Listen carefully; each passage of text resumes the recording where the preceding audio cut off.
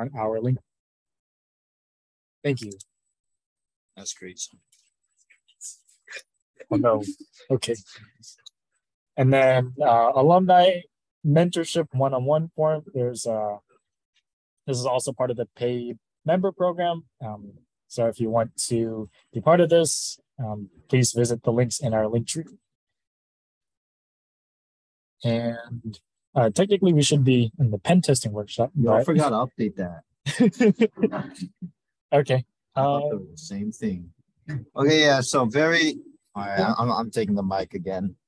So it's going to be a very short table of contents. And I'm going to just, as I said earlier, I'm going to bring up some tips and things I didn't really get to touch up on Tuesday. Hopefully you still have access to those slides if you need for reference for today's lab. And yeah, there's also going to be a lab today because it's workshop day and that's what happens on workshop day. So, okay. Tip for recon. I have like a little Googling template because I noticed that this is something that some people just, it's like a common mistake or just something that a lot of people don't really do too often. So when you're looking for, say, a public exploit, after you do your initial scans with Nmap and let's just say you find something's running, all you got to do is maybe search up the name of the service, its version. Why does it say version? And then the word exploit. Or you can also do service name and then exploit, and there'll be a lot of, well, if there is a lot of exploits known for it, or if it's a well-known exploit, there should be results like on the first result from Google. A good website that may or may not show up oftentimes is something called Hacktricks. Hacktricks, it has a lot of details and different ways that you can try to approach a service. So if you see that resource pop up from your Googling, you might want to give it a look. And from your scans, if you see that a box is running HTTP or HTTPS, but it's on a alternative port. So normally HTTP and HTTPS, they run on 80 and 443 respectively. But let's just say you do your scan and you see port 3000 is running a web server for whatever reason. You can still access that in your URL. You just have to do HTTP, the IP address of the box, and then colon the port number. Usually HTTP it automatically tries to do port 80, but if it's not on port 80, then, let's say it's on 3000, you'll just do HTTP, then the IP address, and then 3000. For reverse shell stuff, just a quick reminder that you can get them at https://pokey.covertops.xyz. Some nice ones that you have that seem to work more consistently are the NCTech bin bash reverse shell and the bash tech I reverse shell. All those templates are available on that website. When you get a reverse shell though, it may look kind of ugly, like on the right, it's just blank. You just type text in. If you want to make your reverse shell look a little prettier, then just run that command on the bottom, the Python 3, tech-c, import pty, whatever. That's going to make your shell look a little nicer and be a bit more stable for the most part.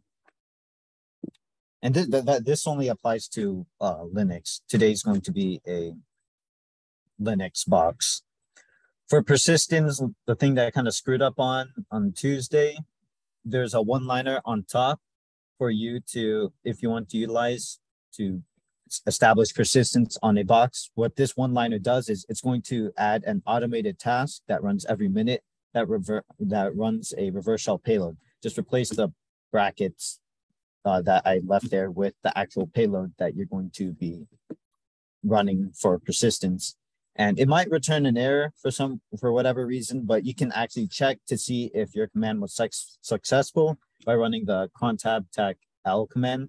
And that's going to return to you a list of automated tasks that are running under your user. So if you see the entry that you wrote in the one-liner show up there, then you know it works.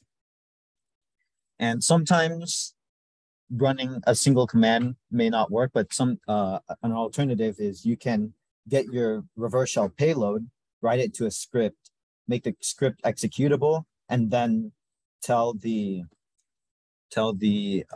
automated task to run that script. I think I should actually add a little correction here. Rather than doing this, we just add bash right there. I don't know why I forgot that.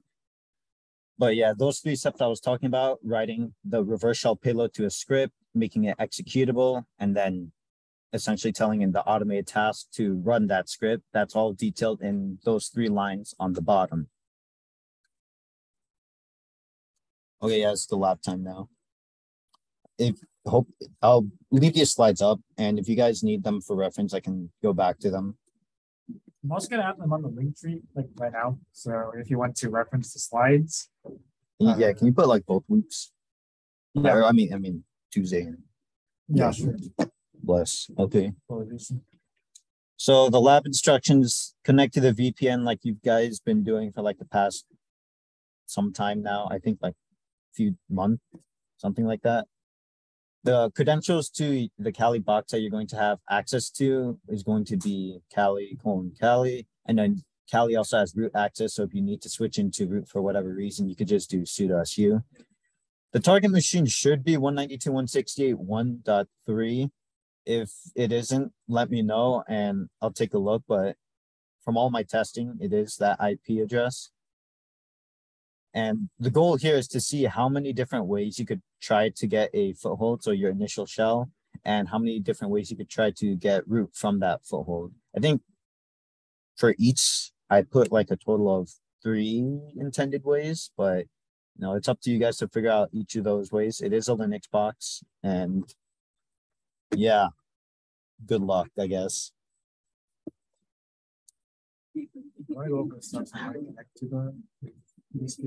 Oh.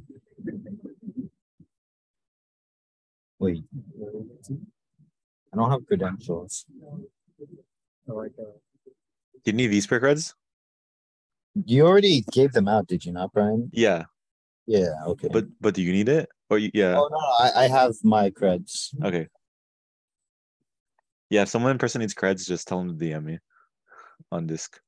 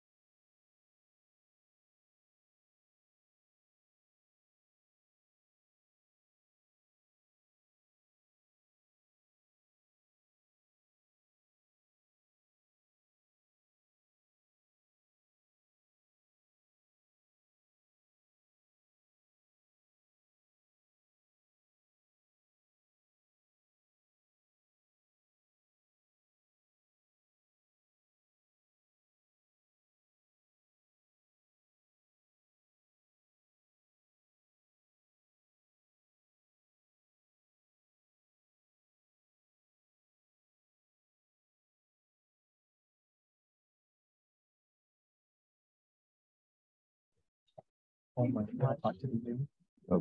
Oh, yeah, feel free to work in groups or with other people. There's like no restrictions on how you approach this. You can do whatever you feel like. You can try to talk to other people. Feel free to use Google. No restrictions at all. Just find whatever you do, just try to find all the different ways to get a foothold on the box and try to root it.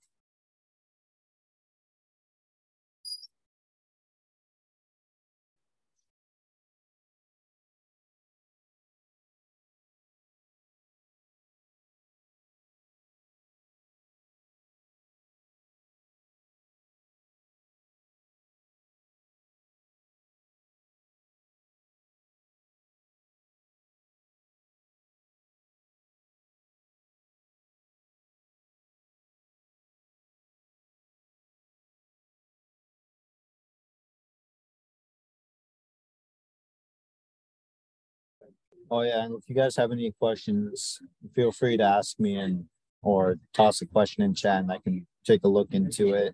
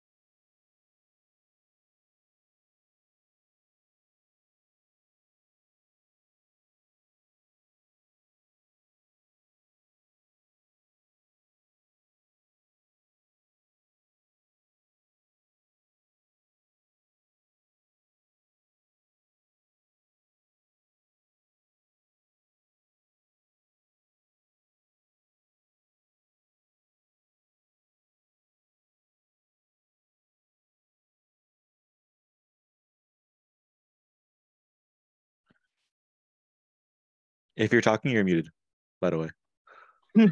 That's crazy. Yeah, I was Okay. gonna say.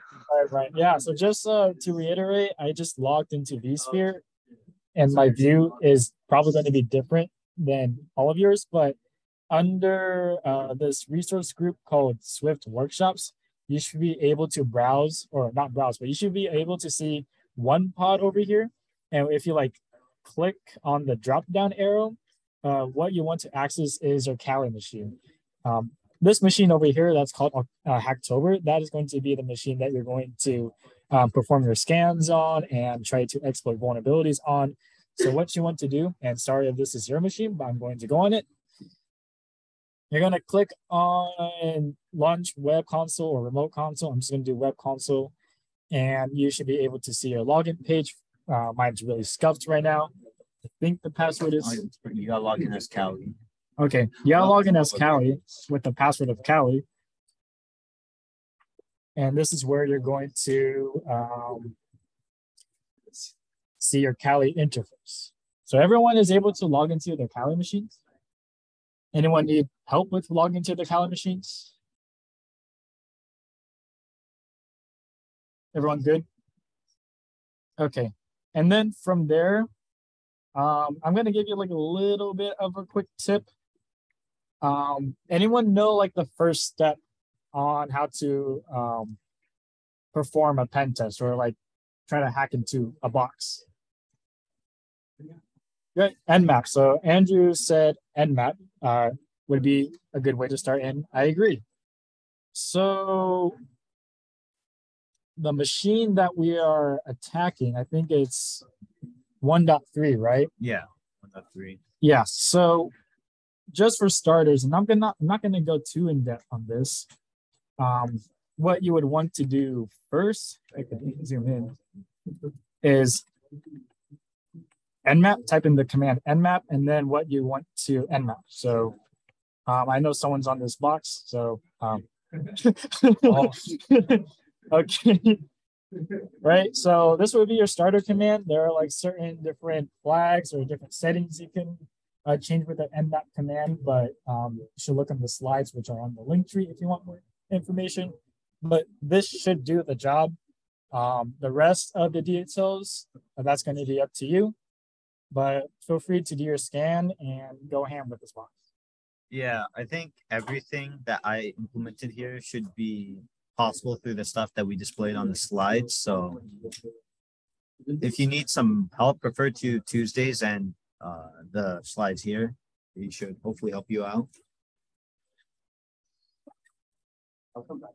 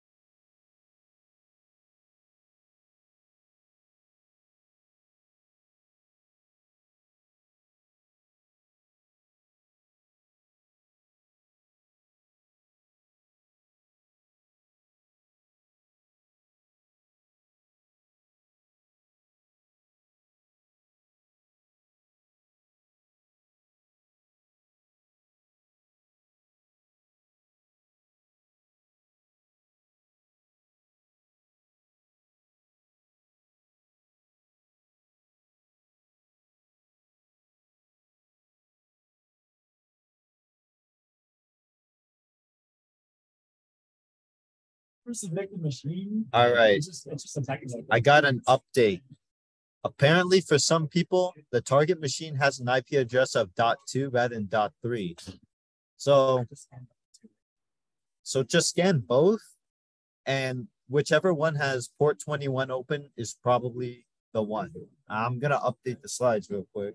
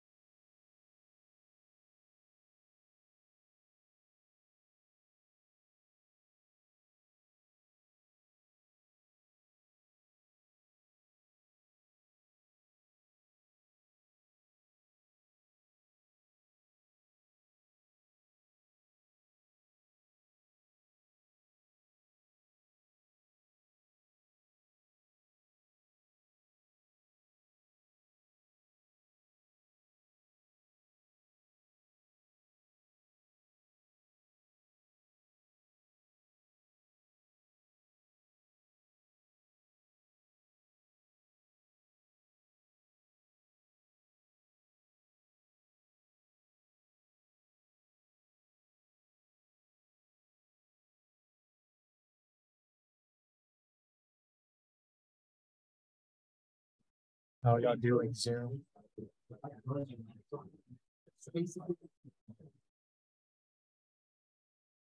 Everyone okay with the lab environment?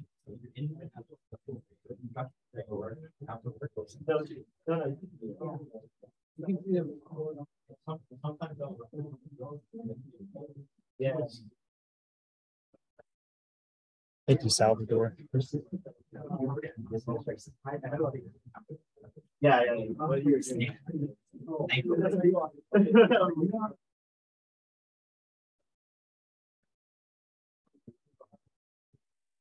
You have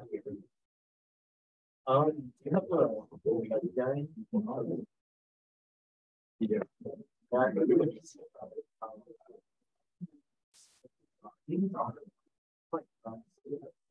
Yeah, well, if you need any help, just yell into the chat. I'm sure Brian will be there to help you. I will check up on Zoom here and there, but keep at it at the lab and just let us know if you need any help.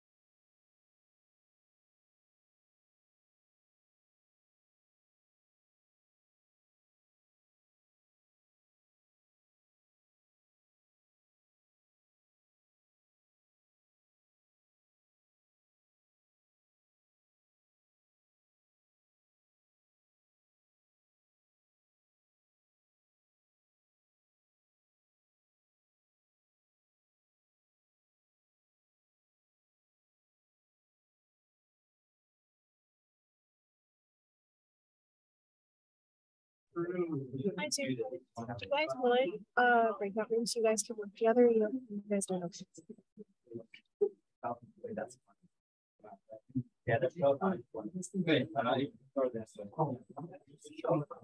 I'm gonna kind of take silence as well here. Brian, you have power to make breakout rooms, right?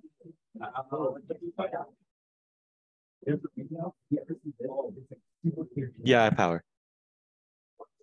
If they decide they want it, can you go ahead and do it first? Yeah. Thank you.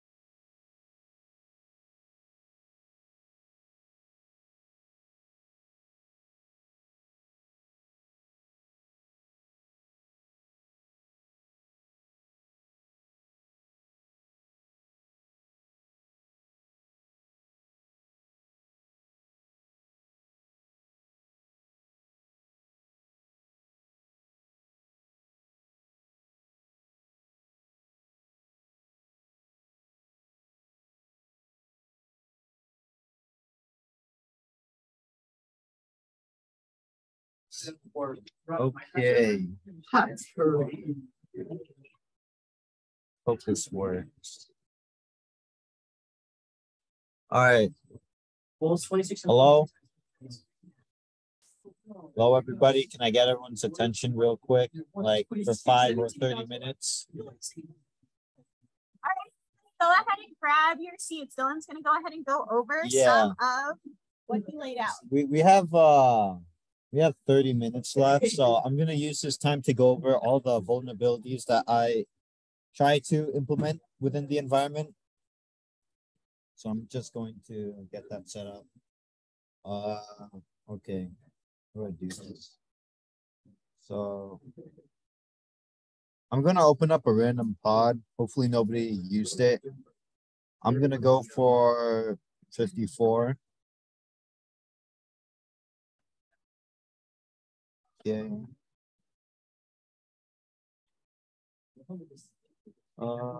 Wait, there's no way to get rid of this. Okay, whatever.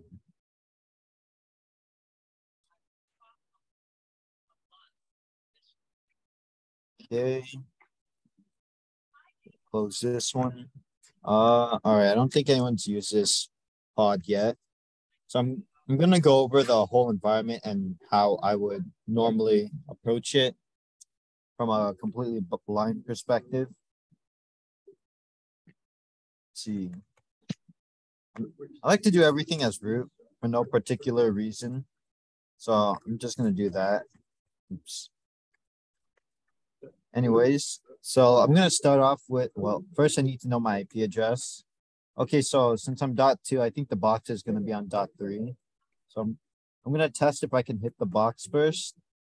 Oops, that's 13. So I'm getting a response from a ping test. So I'm gonna assume that one's the right box. I'm gonna start off with a normal nmap scan. Oh wow, that was fast. So yeah, I think this is the box. I'm gonna run a detailed scan on it now. Oops, that is not the right button. Here we go. So I'm gonna run the detailed scan on it now. I see that there's 3 ports, so hopefully I get some more details on the 3 ports. All right, so after that detailed scan, I can see that there's 3, well, I mean, there was 3 services running to begin with, but at least I have more information to go off of right now. So I can see there's VSFTBD 2.3.4, WorkZug, HUPD, so that's like an HTTP server running on 3000. And I see there's another HTTP service called Tomcat, and it's running some version, and it's running on port 8080. So I'm gonna start off with VSFTBD, or just do a little search. Okay, first result comes up is some backdoor command execution.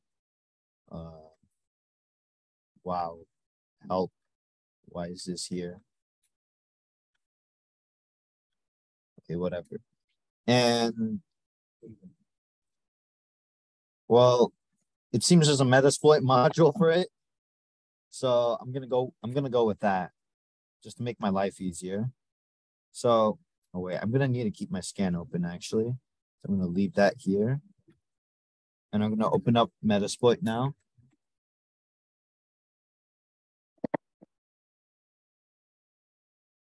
While that opens up, I'm also gonna have some other stuff on the side that might help me. So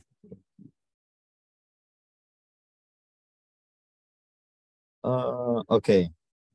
So it seems there's a Metasploit module from this version of VSFTBD that was shown in the scan. So I'm gonna take a look into that. I'm gonna run search in Metasploit to look for it. And it's exploit number 0 from that search. So I'm gonna do use 0. And then, so now that I have the exploit selected, which I can see it's right here, it says exploit, and then the name of the module. So I'm gonna hit options now, and I'm gonna see that for the options, everything except the R host is configured, which is the target host. So the target machine is what is the target machine again? This, so I'm gonna copy that. And if I look at the options again, everything should be configured. So I'm gonna run it. And well, I mean, this output looks relatively promising.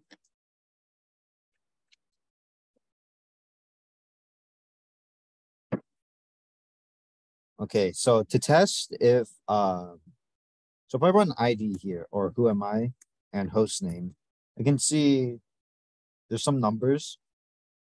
I am root and the name of my host is Callie. If I run this over here,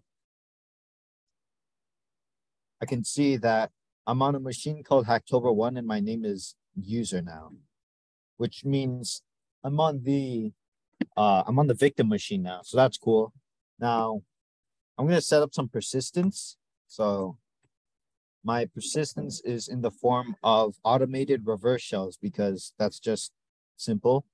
So I'm gonna run this command to set up a listener to catch the reverse shell. And now I'm going to generate a reverse shell payload. Well, hopefully my shell doesn't die. I think am I .3? Let me see. No, I'm .2. Oops. I am going to be .2. And just gonna go for a bash shell. Pretty sure that part's optional anyways. And I'm going to copy this. So I'm gonna make a script. So this is my reverse shell command. And I'm gonna write it to a script called script.sh. So if I read that script, there's the command that I wrote into there. And now I'm going to make that script executable through the chmod command. And now I'm going to need to do my whole one-liner thing. So I'm going to copy this. And this is just the way I like to do things. I'm going to put in my URL bar so it's easier for me to type out. So I'm going to do cron tab, tac L, echo 2, 3, 4, 5, hash temp script.sh.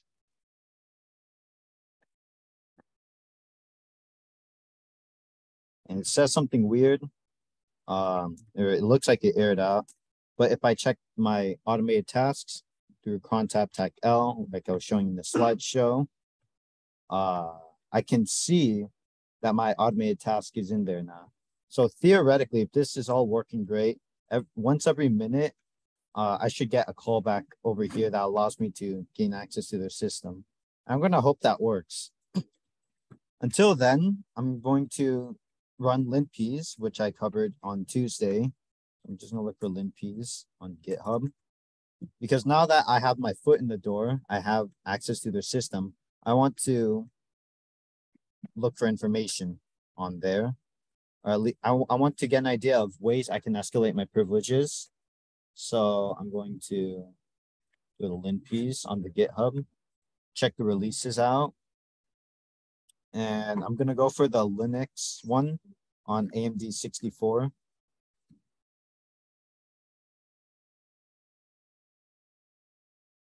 Oh, hey, my shell came back. That's crazy. All right.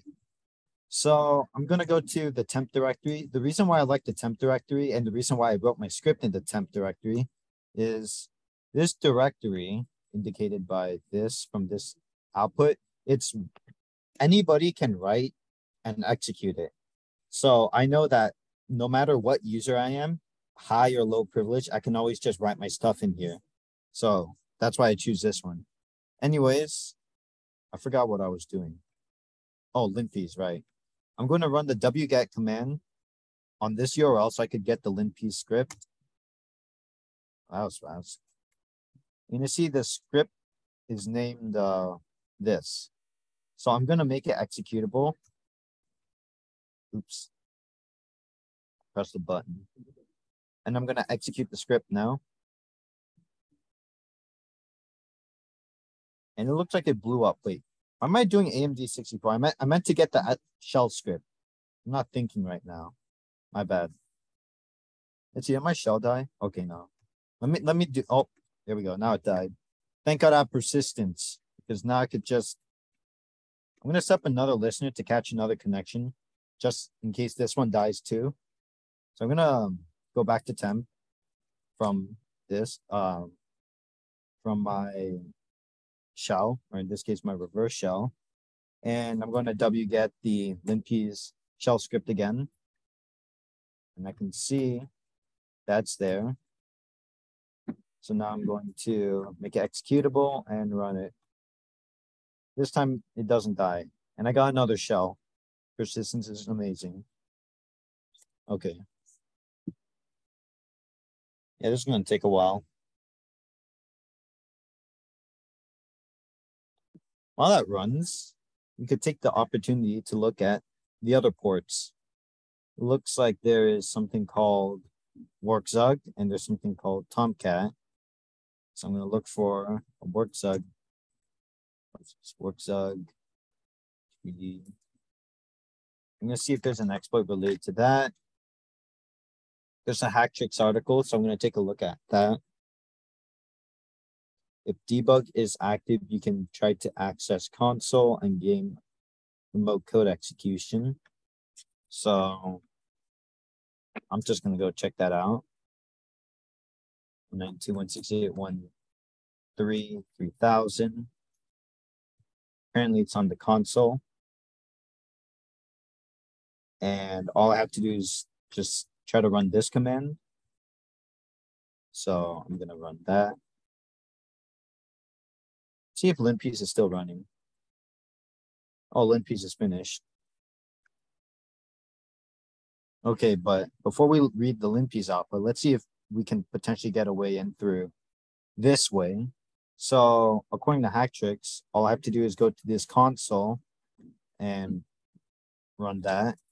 So import OS.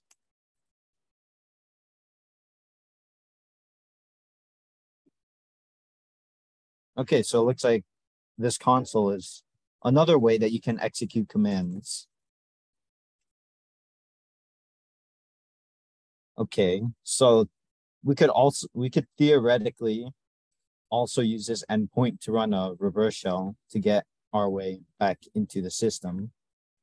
It looks like there's more than one way. So the first way was the VSFTPD exploit, and the second way was could be using this Workzug interactive console. Now, going back to the linpiece output though, let's see. There's a lot of stuff.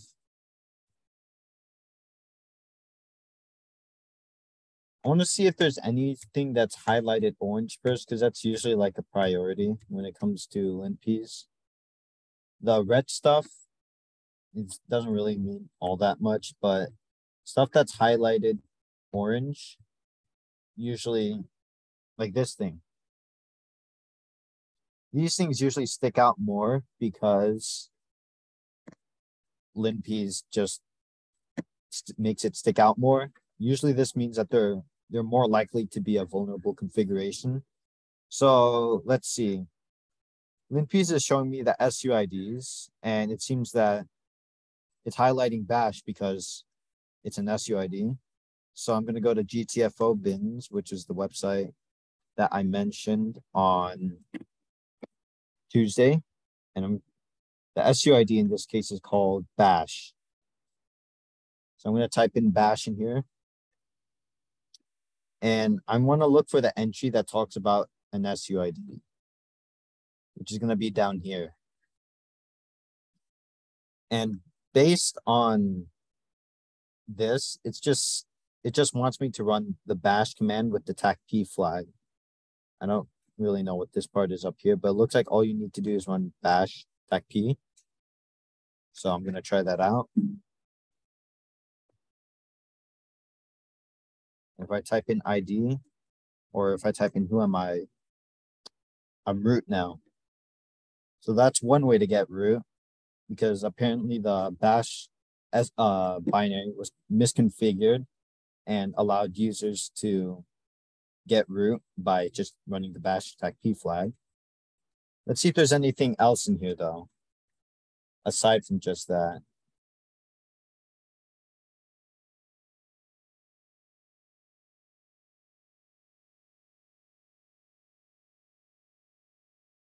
I don't know why these are highlighted. I don't know. I don't even know what this means. It looks like the user has pseudo privileges. So going back to GTFO bins, the pseudo privilege is on a binary called vi.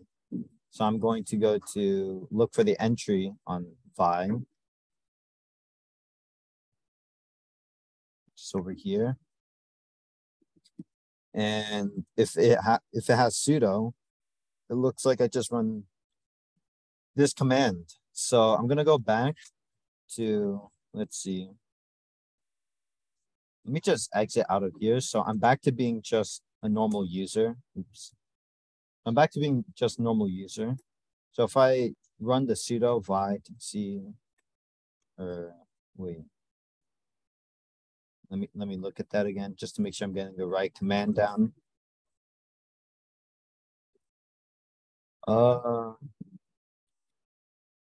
Okay, it's user bin vi. Do I do sudo user bin vi? Well, you go back. User bin vi, text C, colon exclamation mark, bin sh. I think that's what this says. And then dev null.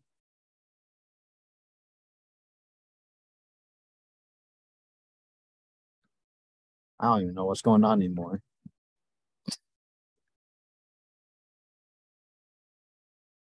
Oh, okay. I guess it worked. I'm root now.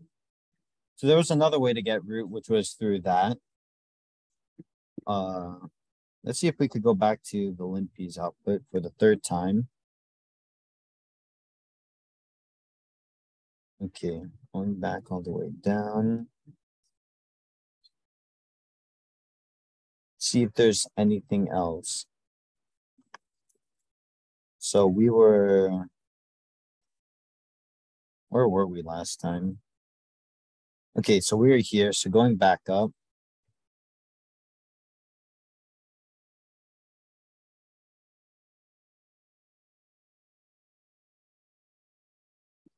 There is a automated task that's running. Wait, no, never mind. This is mine. I don't think that's anything particularly dangerous. But it looks like this machine is vulnerable to CVE 2021-4034. If I Google that one, 4034.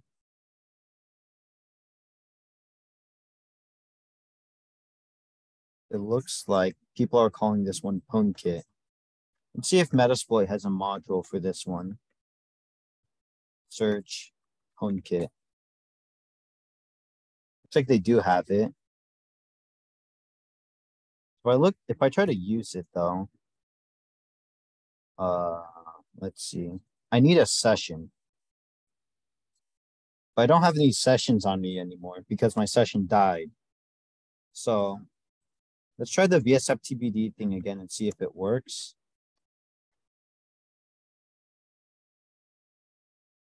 Okay, so looks like the exploit works again, even though it kicked me out earlier. So this way I can get another session and I can try to run that PwnKit exploit again. Let me see. So I'm gonna exit out of my session real quick. And I'm going to try to use this exploit.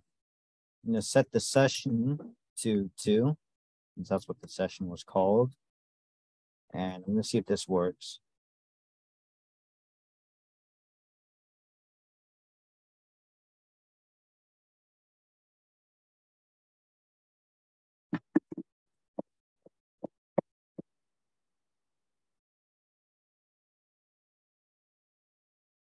I don't know if I'm supposed to keep waiting or not. I don't like to use Metasploit all too often. I'm gonna give it some time since it doesn't prompt me with anything yet. But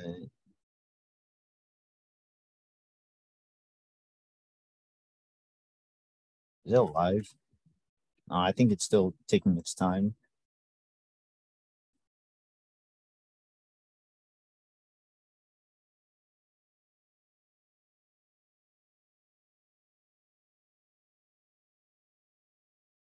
I'm gonna hope it didn't die.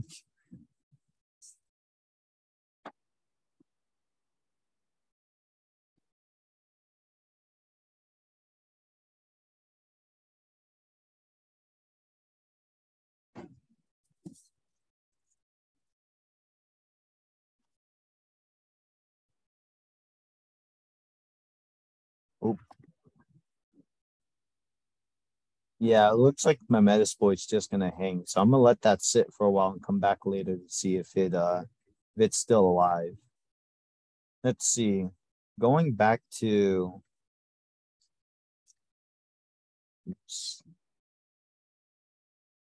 Going back to this interactive console though, let's see if we could try to get a reverse shell. So I'm going to copy this. Let me copy this real quick. And I'm going to try to run this with, let's see. Let me set up a listener.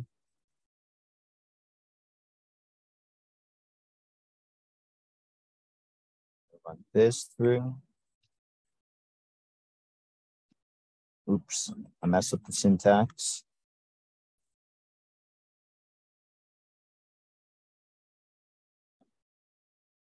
Doesn't seem like that one worked in particular, so I'm gonna try a different payload. Try this one.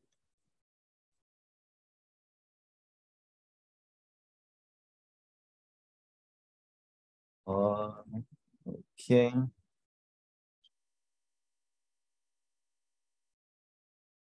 Looks like that one worked. It looks like that was another way into the system was through using this debug console that was accessible here. I think my Metasploit just kind of blew up. So that's unfortunate. Let's see. Just gonna close. Oh, wait. Oh, it came back. That's crazy. It only took like 6 minutes. Wow, okay. It looks like that PwnKit exploit worked. It just took half a lifetime. So going back to my scan, the last thing that I haven't tried looking into yet was this Apache thing, or Apache Tomcat. So I'm just gonna put Apache Tomcat exploit. Let's see. I don't know if it's running Tomcat 9, but I do see that there's a Hacktricks article on this one. Let's see if there's a way to exploit this. Vulnerabilities. See if there's anything that uses Metasploit because I'm lazy. So, okay. Let's see. Looks like there's a module called MGR upload. So I'm gonna search Tomcat MGR upload. I'm gonna use number 1 because that one looks like it has the same name. And let's see. Well, Tomcat's running on 8080, so I'm gonna set our port to 8080. And the R host is gonna be .3. I looked at the options again. Okay. Looks like I filled out everything that needs to be done, so I'm gonna run it now. Now it says that it failed because I couldn't access the manager. So looks like it's trying to authenticate with a username and a password. So I'm gonna see. Well, I don't have any usernames or passwords on me, so I'm just gonna look, see if Hacktricks has anything. Hacktricks has some stuff on default credentials. So admin Tomcat. I'm gonna try admin Tomcat.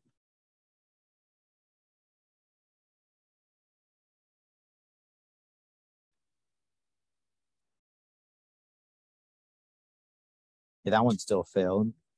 So I'm gonna try Tomcat secret. Set user HP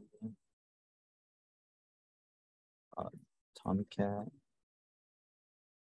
Yeah, set password to secret, and I'm gonna run it. And this one worked. So this time, let's see if I open up a shell. This time, instead of being user though, I'm Tomcat 7, but either ways, I'm on the system. I think that was all the vulnerabilities that I implemented onto this system. So each service, each service was vulnerable to a different exploit. I think there might actually be a Metasploit module for the WorkZug thing too. But each of these were vulnerable to some sort of exploit. And to get root, there was the PwnKit exploit, the bash SUID, and then the pseudo privilege on the user, named user. So those were, I think, yeah, that should be all 5. Yeah, that's it. So yeah, we're done here.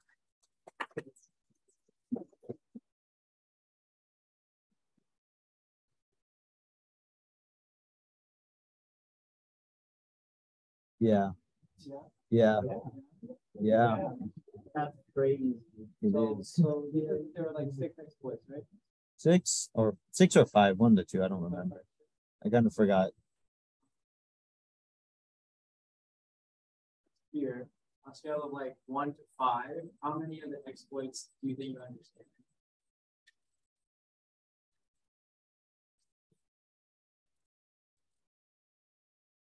2, okay.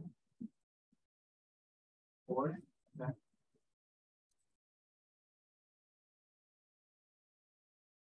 So it seems like for most people, some things didn't click. Would you say that you guys understood the reconnaissance phase, the first part that you did a map where he was just scanning the ports? Does that part make sense? Okay. You guys think you could do that yourselves? That part? Yeah. Okay. Okay. Nice. Nice. What about the next part, like Googling what was found? I mean, I'll just speak from my own personal experience. Like I got stuck around the point of like figuring out what command to use to get into the FTP server. Once I got into the FTP server, well, once Dylan was starting to work, like so, like, oh, okay, so when you see you have this vulnerability, then you can take this and then go like take this service and go look it up for vulnerabilities. And you know, looking at that, I kind of understood. Okay.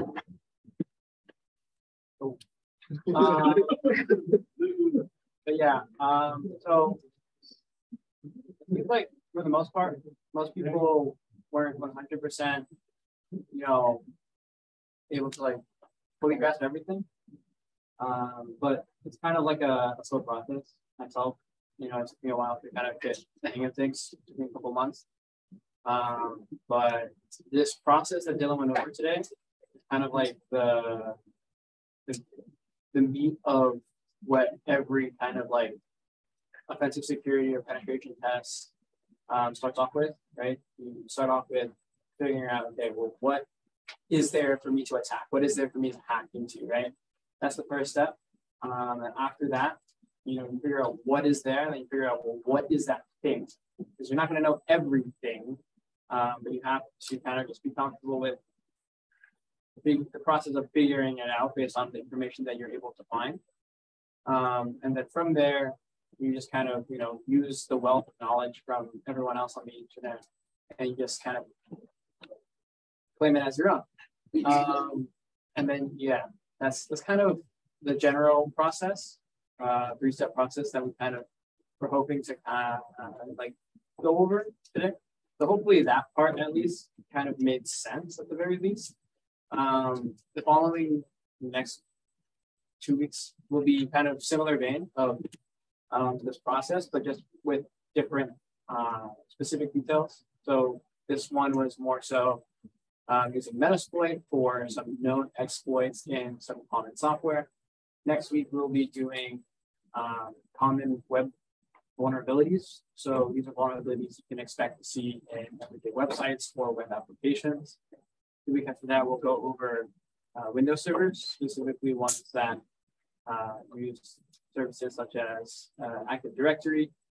And then we'll have our special capstone event where you can kind of just see how much of it he picks up. And if you have any questions until then, definitely feel free to reach out and let us know. If there was something that you were like, I felt like I was pretty close, but I wasn't able to get it, was I working on like the right track? You can just let us know that. We can let you know like how far you were getting, or what the next step might have been, like a hint or something like that for the future. Other than that, I think we are all good to clear up for today. Did you have anything else you wanted to mention, Dylan? No, I just hope you guys learned something or had some fun trying to figure out all this stuff out. It's a lot to take in. There's a lot of depth that goes into each step, and I kind of tossed all 4 phases at you guys at once, but hopefully you guys got something down. Yeah, thank you all for coming. Hopefully you learned a little bit of some offensive security stuff, hacking Metasploit. And I think we're good to stop the recording and start. Yeah, I need to figure out how to do that. Oh.